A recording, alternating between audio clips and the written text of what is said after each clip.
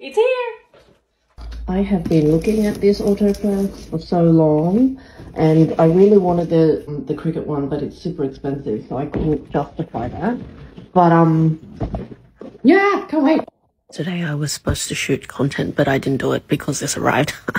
So I opened it up and I actually bought a desk from Kmart in anticipation for this to come. So got that up and running. I didn't even get to turn it on because I had to go back into meetings. But at least it's open, out of the box. What a beast. It's huge, hey? I obviously didn't realize how heavy it was, so here I am struggling with it. I was also worried about it sitting on the table that I bought, but anyway, let's see how it goes. Okay, back to meetings I go with the new toy staring at me.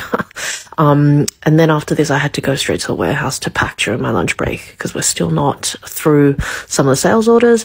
But luckily, I had Corinne today and my husband helping me, so we got through most of the backlog. Because my job is remote, I was able to bring my laptop, so here I am sitting next to my new colleague, the fire hydrant. And after that meeting was over, I went back to packing more orders. We are having a lot of issues with Australia Post and underpaid postage. They keep charging me extra, so we ended up getting new scale from Bunnings, which looks like it's from the airport, and Merv installed an extra light for us. It rolls round and I'm running a workshop on paid social media marketing, so I upgrade my workstation because my butt was sore.